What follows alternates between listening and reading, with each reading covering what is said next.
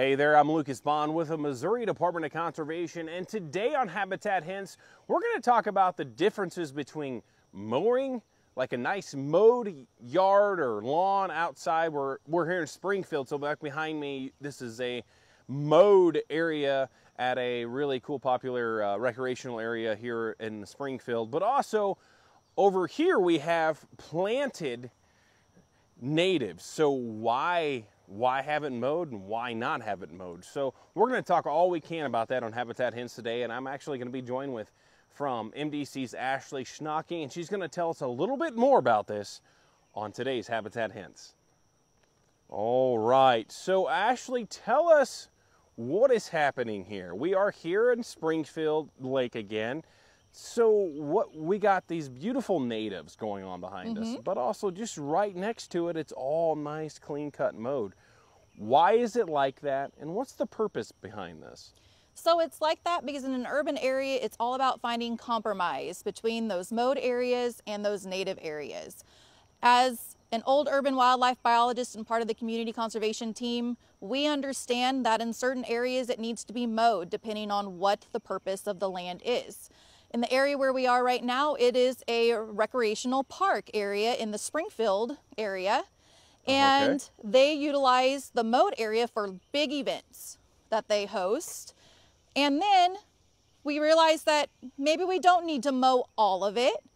There's some opportunity for native plantings as well. So this habitat provides a diversity of plants, allowing for more pollinators and songbirds, and just giving a really pretty view for those public users that are walking the trails also.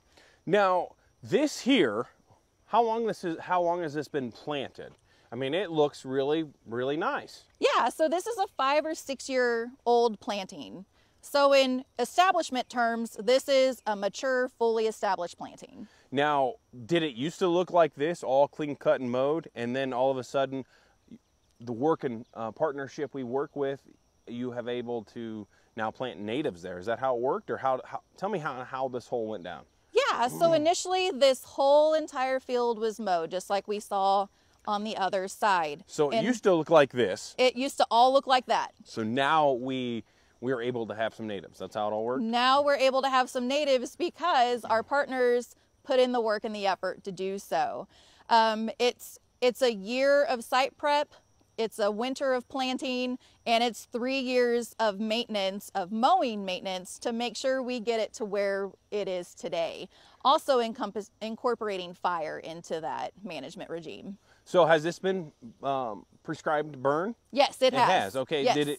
Was it this year? Or? It was not this year, it was the year prior. All right, so what is the goal behind planting natives? You know, if someone at home and their own property that's tuning in right now, that has been mowing everything, and and they want to cut back from mowing, and they don't need everything mowed, and they want to plant it in natives, or they want it to let it grow. What would they do about that? How would they go about learning more about this, or how would they start that?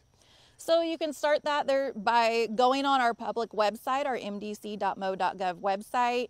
It is a fantastic resource. You can go to your local conservation office. We have all kinds of publications about management, about where to begin, yes, establishment of natives. And then you can also talk to a private land conservationist or a community conservation team member to visit about getting a plan put together. We do have cost share also available for these type of plantings also. Some perks of not mowing is you aren't on the mower near as long. You can spend more time during the summer doing outdoor recreation instead of feeling like you need to be on the mower once or twice a week. We're a little droughty right now, so it's not mowing near as often, but it's still, I'm not going to say no maintenance, but not as much maintenance as a manicured mowed lawn. When we say no maintenance, because there is still maintenance involved with a native planting. One of those is mainly in monitoring for invasive species that have the potential to come into a native planting, such as Johnson grass and Sericea lespedeza.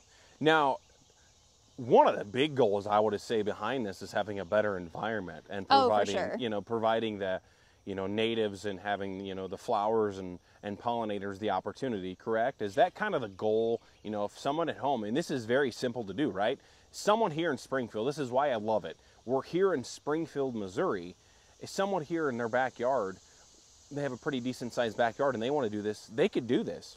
They definitely can, and it will help the environment. We're noticing, especially in urban areas, that there is quite a large diversity of pollinators that utilize an urban area, and you can create a home for them in your backyard if you wanted to. And not just for the pollinators, but for an increase in songbirds and other cool wildlife that utilize our urban areas. Awesome, awesome. Again, Ashley, I really appreciate you doing this and talking to us about this. And it's as simple as, like Ashley said, getting on our website at mbc.mo.gov and searching in the search bar, you know, natives, planting pollinators, planting pollination plants, or planting those natives that pollinators are going to interact with.